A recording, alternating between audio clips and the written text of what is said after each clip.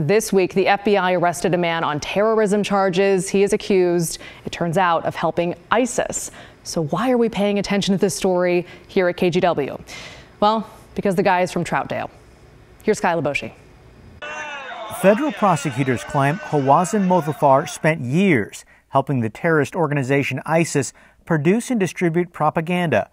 The Troutdale man was indicted on federal terrorism charges. This is somewhat of a new facet of the Islamic State's global network of their supporters and how they're expected to play a role in the organization. Bennett Clifford, co-author of the soon-to-be-released book Homegrown, ISIS in America, says the Oregon case highlights how the Islamic State is now looking to crowdsource its media operations. Mothafar, who is confined to a wheelchair, allegedly coordinated with operatives overseas to help create ISIS propaganda and recruiting material on social media.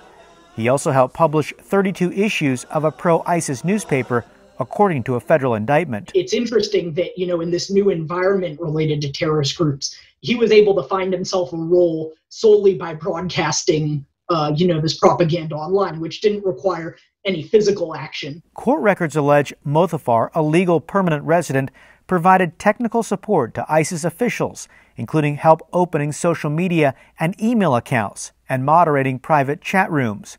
Prosecutors say the 31-year-old also reached out to competing Islamic groups. And what the FBI calls it is buffet table extremism.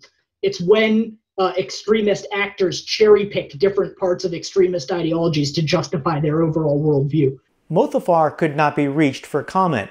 He's pleading not guilty and was released from custody while awaiting trial. If convicted, the Troutdale man could face 35 years in prison.